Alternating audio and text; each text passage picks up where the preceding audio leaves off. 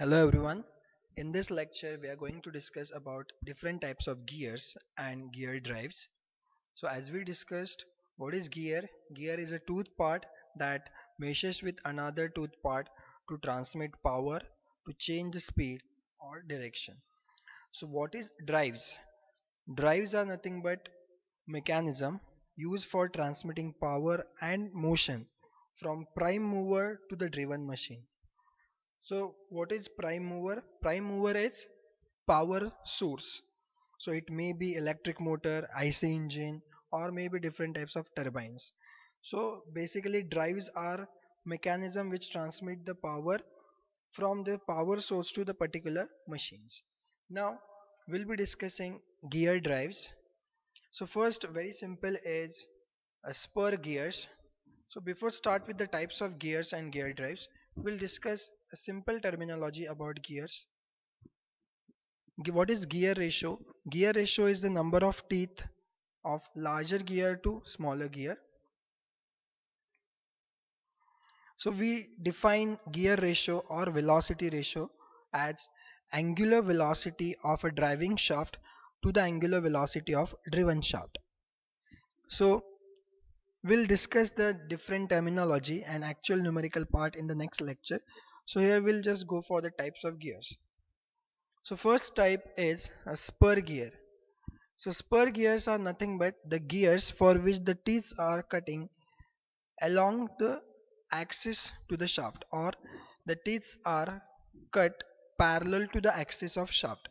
So in this diagram 2D sketch you can see there are two circles shown by a center lines. They are called as a pitch circle.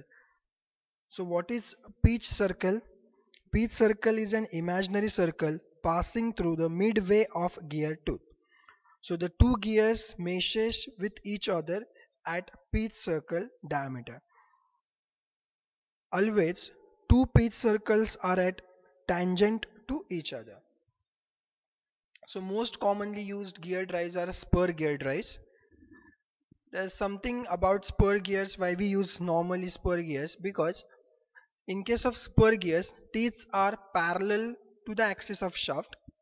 Spur gears are used to transmit the power between two parallel shafts, and most common, the teeth profile on the spur gear is involutes.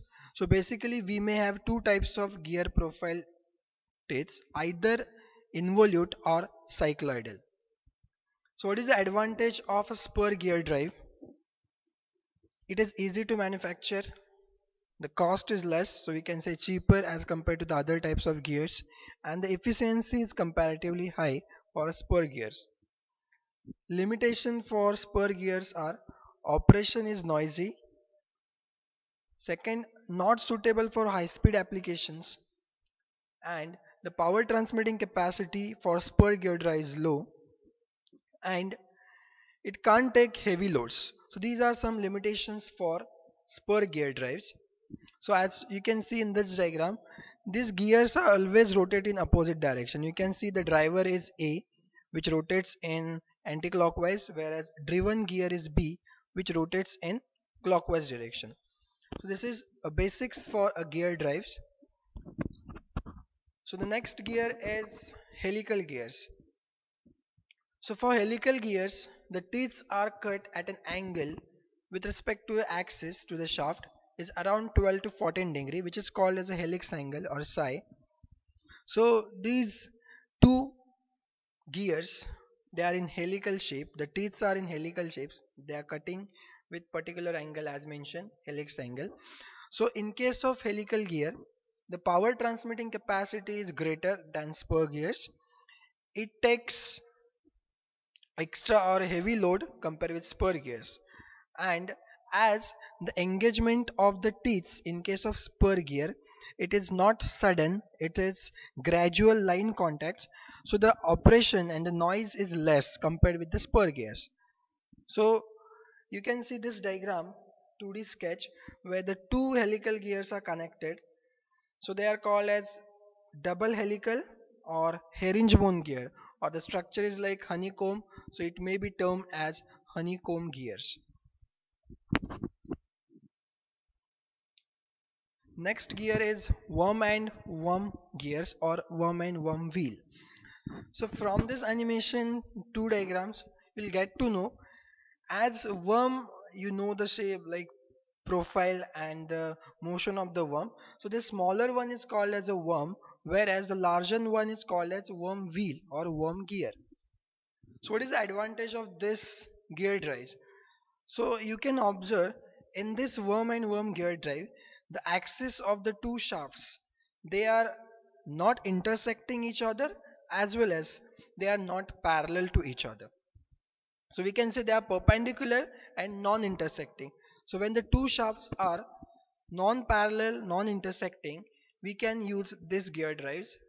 So basically worm as a smaller one, it is in the form of thread which meshes with the larger one which is called as a worm wheel or worm gear. It is used for non-parallel, non-intersecting shaft or axis of the shaft.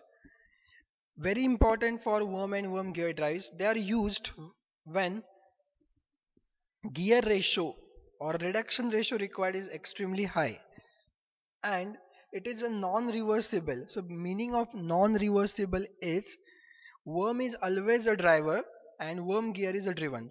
So that is the very important property or the phenomenon related with the worm wheel drive. Means worm gear cannot drive the worm. Some important characteristics you can say for the worm gears. Worm gears are compact than spur helical bevels. They are used for very high reduction ratio up to 70 as to 1. These gears are self-locking and non-reversible as we discussed. They are non-reversible. Operation of gears is silent and smooth. Limitations or disadvantage of worm gears are the efficiency of worm gear is less. Worm gears are more expensive than all the types of gears. And the third one, these gears are difficult to manufacture.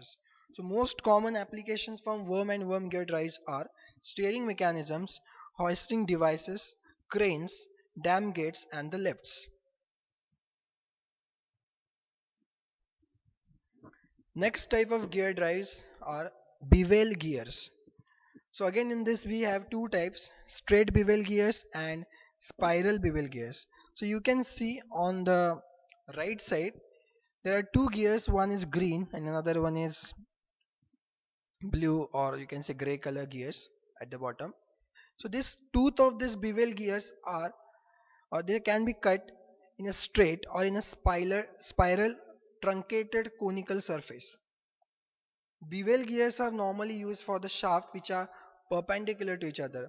So when the two shafts are perpendicular or we can say it is intersecting, we can use bevel gears. So applications are differential gearbox. So the two types of bevel gear, one is a straight bevel gear, another is a spiral. On left side you can observe the teeth which cut on this truncated cone, they are not exactly straight, they are in a spiral form, so they are called as a spiral bevel gears from left diagram. Whereas on the right you can observe the teeth are formed in a such a way that they are forming a straight truncated cone, so they are cut in a straight way, so that we can say these gears are normally called as a straight bevel gears or simply bevel gears. Last one is rack and pinion.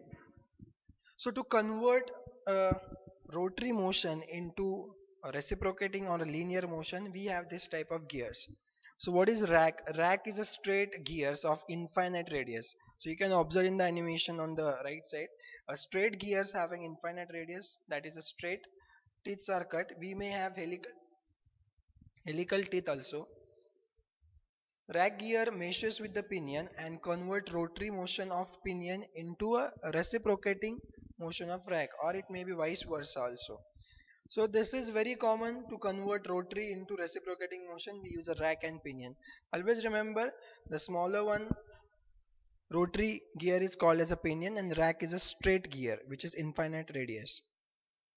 Application of this rack and pinions are it is used in feeding mechanism, reciprocating devices or the drives like lathe, drilling, milling machines.